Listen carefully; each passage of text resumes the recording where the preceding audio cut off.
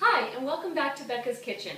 Today I'm going to show you my easy, gluten-free, and healthy angel food cake recipe.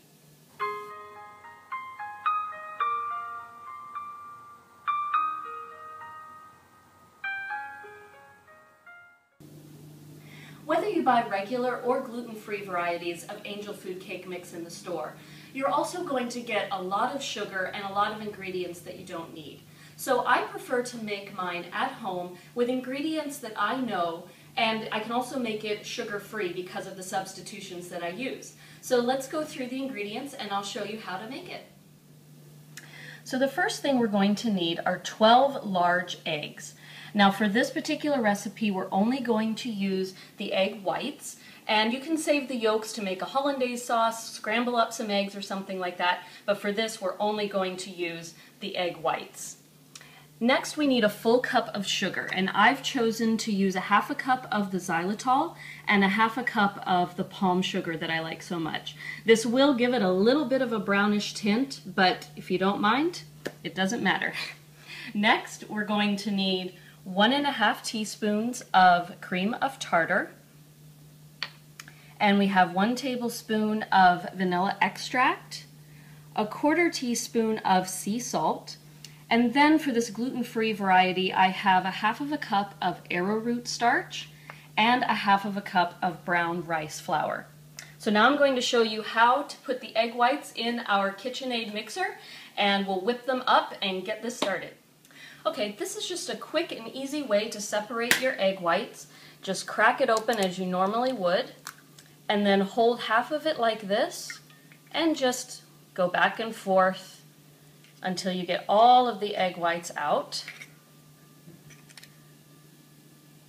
And then you just do that with the rest of them, and have a container beside so that you can put your yolks aside.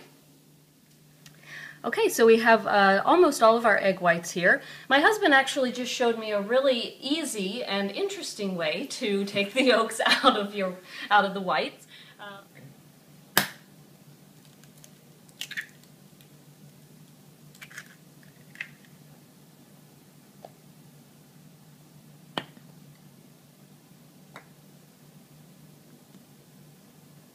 And if we had done that, we wouldn't have the little bit of yolk that you see here. But there's just a little bit, so it should be absolutely fine. I'm just going to put our last yolk in here. Sorry, our last egg white. We don't want the yolk. And then I'm going to put on my whisk attachment, and we're going to whip these until they're foamy. So it'll be a few minutes here. We'll just whip them really good with our mixer. If you have a hand mixer, you can use that as well, but this is obviously going to do your job really fast. Okay, so these have whipped for probably 2 to 3 minutes at this point, and as you can see, they've gotten a little bit foamy. So now we're just going to put in our cream of tartar and let it mix for another minute or two, and then we'll add the sugars. Okay, I just want to stop it here for a minute and show you what they're supposed to look like. We're definitely getting the softer peaks here, starting to get a little bit firm, so we're going to turn this back on, and we're going to add our sugars a little bit at a time. So I'll start with that one and let that mix in really well. And then I'll add the xylitol. And then I'll show you what it looks like when it's run another couple of minutes, and then it will be nice firm peaks, and then we'll mix in the vanilla. Okay, so we've let it run for, I would say, a good 3 to 4 minutes. And as you can see now, we have a nice stiff peak. That is not moving at all. So now that we have this fluffy egg white mixture, we are not going to want to deflate it. So I'm just going to try to clean this off the best that I can. I'm going to pour in our teaspoon of vanilla. And what I'm going to do is just fold it in gently so we don't lose all of the air that we've just put into it by whisking it. And then little by little we're going to pour in our flour mixture that we mixed up earlier. Just a little bit at a time, and then we're going to fold it in.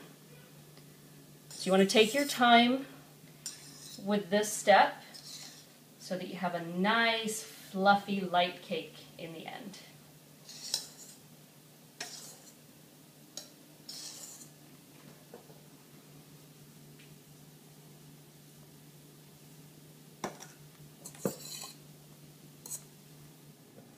I've mixed in all of the flour mixture at this point, and as you can see, we have a beautiful cloud of cake batter right here.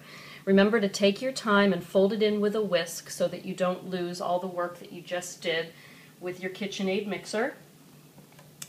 I preheated the oven to 325 degrees, and then I just greased my angel food cake pan with a little olive oil and sprinkled it with a little extra brown rice flour. Now we're just going to spread it evenly through. Again, very careful just to keep it in that nice texture. And then if you need to, before you put it in the oven, just take a butter knife and just run it through it a little bit to try to get some of the air bubbles out. That's not it's not something that you absolutely have to do. It's going to turn out really, really nicely. But it's definitely helpful to know what it looks like. We did have a little bit of egg yolk in one of the batches that we did, and it did not turn out like this. So I highly recommend that you make sure there are no yolks in your mixture. All you want are the egg whites, and you're going to come out with a really, really nice result.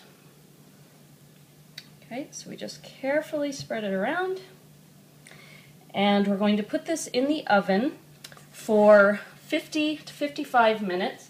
You always want to overcook an angel food cake. You definitely don't want to undercook it, so err on the side of closer to an hour when you're baking an angel food cake.